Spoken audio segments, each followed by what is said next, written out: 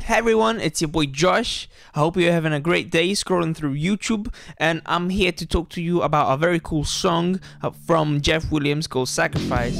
I'm gonna analyze it a little bit and then theorize it a little bit, you know, the lyrics, and yeah, let's see what we get. So analyzing it musically means starting from things like the rhythm and the time signature, which is in 4/4, easy as that, and then we're going to talk about the key, and that's cool. The key is kind of interesting because it starts off in a key, but as soon as we get into the verse, the key gets flipped on its head. This key derives from the harmonic minor, but it's the 4th mode. With harmonic minor, we get the harmonic minor mode, the Locrian sharp 6, the Ionian sharp 5, and the Dorian sharp 4, and that's the key we're in at the start of the song, Dorian sharp 4. And what's the root note? It's D. D sounds like a very good choice because of the tuning of the instruments, because the bass and the guitar will be tuned in drop D.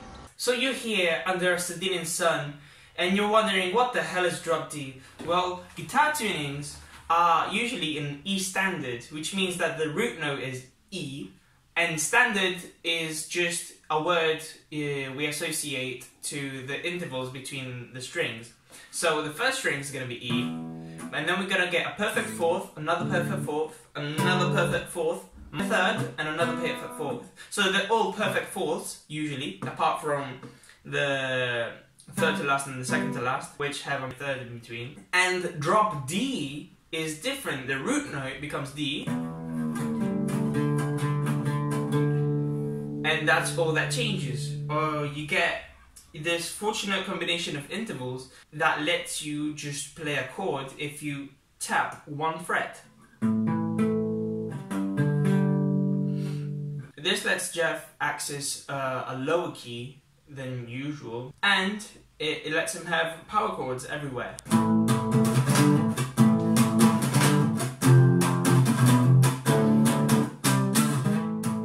And we can tell we're in D Dorian sharp 4 because of what the percussion plays, also because of the notes that Casey sings. So these are the notes from the percussion, and I wrote them in a MIDI instrument so that I can pile them all up in the same octave and get a scale out of it. How I do that is by piling them up on the left here, and then I can get this little tiny scale. The problem though is that right now I've only got 6 notes.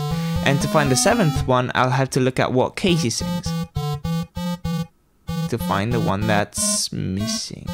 That's the one.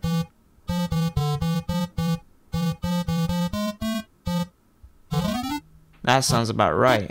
And here I'm harmonizing, which means that I'm making a progression of chords built from the scale itself. And this is what it sounds like.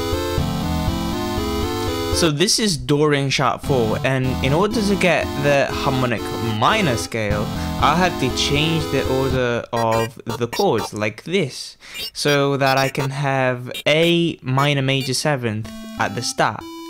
Thus I get a harmonic minor, and proving that Dorian sharp 4 actually derives from this harmonic minor.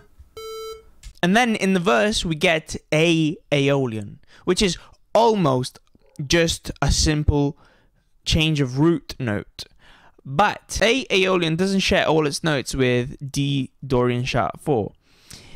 But it's only got one difference, and it's a G sharp. If it were a simple root note change, then we would have to go into a harmonic minor, as we've seen with the harmonization. However, there are many indicators that this isn't the case. For example, the chord we get isn't A minor major 7th, but it's A minor 7th. And also, we should get a G sharp as a chord, but in the chorus we get a natural G, which is the flat 7th. And as we all know, the exotic characteristic of the harmonic minor is that it has a natural 7th, a major 7th, not a minor 7th. So we go from a very evil and nefarious mood to a dramatic and serious mood. I'm starting off unsettling and stuff, But now, yeah, now I'm talking seriously, so listen to what I have to say. That's the kind of vibe that's going through the song. And all it takes to do this is to start the verse in A minor. And that's what it does. And it plays A minor for a long time. And it's one of the chords it stays the most on. Not even the chorus is very D oriented, and it's a lot more A oriented.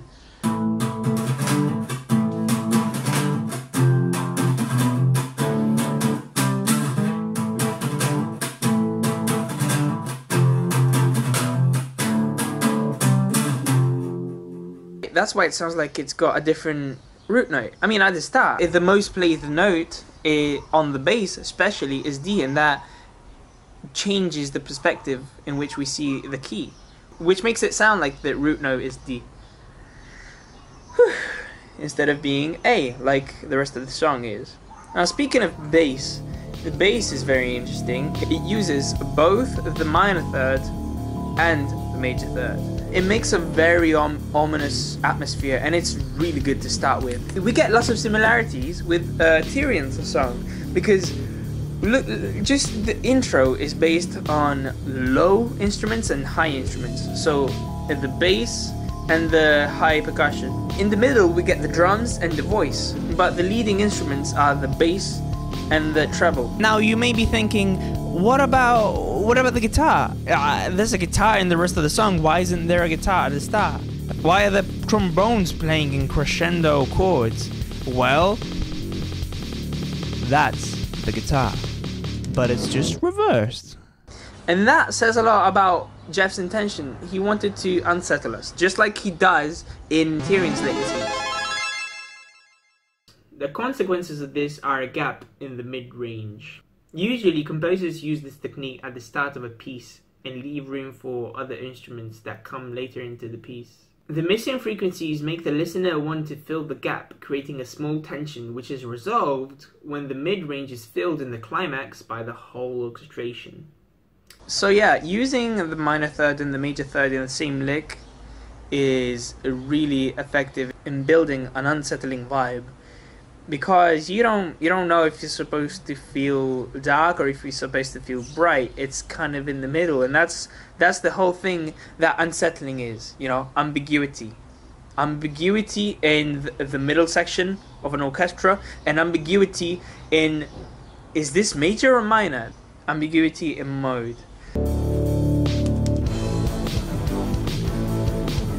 So we actually get quite a few theories about who sings it and who it's for, and you know, the most popular points of view are obviously Raven, because she appears straight after the song is played in the credits of Volume 2, and then the other contender is Cinder, because she's evil and it's an evil song.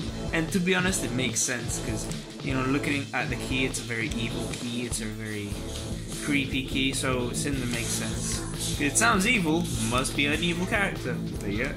Another interesting take is that the song is actually sung by Oscar and Osbin's hosts to rebel against Osbin himself. And I quite like that theory. Oscar came by in like Volume 4, right? And the song is from Volume 2, and it just seems like such deep foreshadowing. It might be even a stretch, as in the song was from Volume 2. I doubt it's sung by a character we don't even know yet. I can't talk about a sacrifice theory without talking about the greatest video in all existence. Murder Birds' video, Salem Sacrifice, right? He thinks that the song is about Salem and Osbin and all that drama, and I also agree. But in his point of view, he doesn't have a singer quite figured out yet. The perspective of the song is still ambiguous to him. Anyway, so here's the tea. Here's my interpretation of the song Sacrifice. You know, one of us is gonna have to change. So let's start with the fact that Crow always knows that trouble is going on somewhere, right? Somewhere on Remnant, Amber is getting attacked, and Crow is there to help her. Somewhere on Remnant, RWBY is getting attacked by Tyrion, and Crow is there to help them. I'm also associating this to the power that Osmond gave him. To be an eye of Odin, he's supposed to see everywhere. And I'm thinking, there could be a parallel version of this for Raven. What if Raven can see everywhere? Right? So she doesn't know what's happening everywhere on Remnant, but she knows what's gonna happen, what's happened. Or what if this is the way she found out these secrets about Osmond? What if Osmond gave Raven the power to look at the past, the present, and the future? And that's when she decided that Osmond was not trustworthy anymore because she found out about Salem. Another piece of evidence I can use to help me with this theory is her conversation with Crow in Volume 4, Chapter 4, I guess, Family. She tells him, I told you Osmond would die, and he did. I told you Beacon would fall, and it did. It could be proof that she can see the future. It's all things to think about, and I just like that theory. And it fits in with sacrifice, it fits in with a lot of things, and it's possible, it's plausible. So, you know, until I'm proven wrong, I don't know, I'll stick with this one.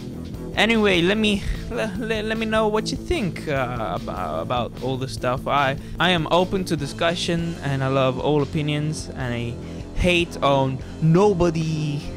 This video was requested by Hyper's Funeral because of a little challenge I set up that he won, and I just gotta thank you, Hyper's Funeral, because you've given me so much support. I have to love you. Like, there's no alternative. I gotta respect you. And I have to thank all my subscribers, because there's 100 of them. There's at least 100 subscribers to my channel. I've reached 100 subscribers. Like, it's crazy. 100 people listen to me talk about nerdy stuff like this. Like, I love you all. I love you all. Y'all are crazy. And to all the people that I've thanked so far, I'd like to wish a fruitful summer. And be sure to stay tuned for the next video. But until then, I don't know, you can surf my channel and pick something you like. My patrons can request